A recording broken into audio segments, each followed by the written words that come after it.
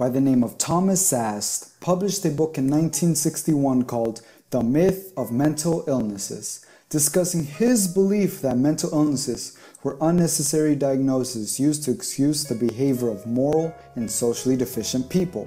Some people still have this view of mental illnesses, but the majority of the public have gotten to understand over the years what a mental illness is really about. Although we have come to have better understanding of it, there's still tons of myths about it that can have harmful effects on the treatment of those with psychological conditions. So today, we'll be talking about 5 harmful myths about mental illnesses. First, people with mental disorders are likely to be violent. The Sun, a newspaper in the United Kingdom, released an article saying that over 1,200 had been killed by people with mental illnesses in the past 10 years in England. The statistics were true, but what they failed to inform was that 97% of the counted deaths were from suicides. In actuality, criminal behavior in people with mental illnesses is very small, and mentally ill people are the ones who are more likely to experience domestic violence and sexual abuse. They're more likely to suffer an intense psychological reaction to being victimized. Second, people can pull themselves out of a mental illness if they really wanted to. A popular myth, especially with people with depression and anxiety, is just that the person is being oversensitive and could easily fix the problem. This is where the phrases, "they just want attention" or "they like feeling miserable" comes into play. Mental illnesses often have a genetic factor that influences the preposition and chemical imbalances that can't easily be conquered by sheer willpower.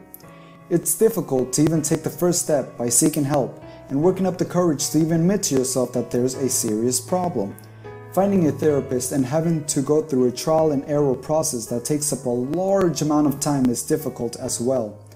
Some people even choose to fight it themselves. Dealing with a mental illness can be scary, emotionally draining, and exhausting. Having to pull yourself together and fighting through while taking any ounce of support you can get is quite difficult. Third, love and support are the absolute cures to mental illnesses. Therapists and doctors will always tell you that social support is a very important factor when it comes to the recovery process, but it may not always be the surefire way to fix someone's mental illness. We've all seen movies where a child with a serious behavioral problem or a girl who suffers from emotional outbursts is made completely better by the end of the movie because someone went out of their way to inspire a sudden realization that they too can be loved. It's a touching concept, but if you expect this in real life, you'll be thoroughly disappointed. They can be afraid of rejection and social isolation. Although it's great having someone helping and supporting you along your fight, showing that they care about you, a mentally ill person could have a hard time even believing that in the first place. Expecting the process from showing love and affection on the same level of support every single day will be harder, especially on a particularly bad day for the person that's being helped. Fourth, having a mental illness is a social death sentence.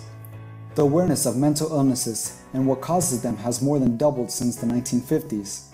Mental illnesses have become highly aware and have become more acceptable, more so than physical illnesses in some cases. Some even see that having a mental illness is a sign of a greater understanding of what it means to be a human being.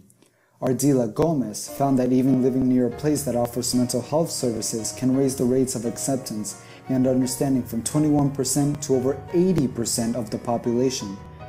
People without mental illnesses are understanding what some people go through and are willing to go out of their way to help if they can. Fifth, you will become your label. This is a big fear when it comes to making the decision of going to a mental health professional. Instead of a person, you'll feel labeled as a manic depressive, an anorexic, a schizophrenic, etc. Some clients end up feeling like they aren't seen and valued as a person. Bridgian therapists have pushed for first-person terminology. For example, instead of an autistic child, you use a child with autism. This puts emphasis on the person and not the illness. Some researchers have even debated if telling their clients their official diagnosis is beneficial for their recovery process. If the client's feeling like the mental disorder itself is the only thing his or her therapist or doctor is focused on, it's highly recommended that they find a new one.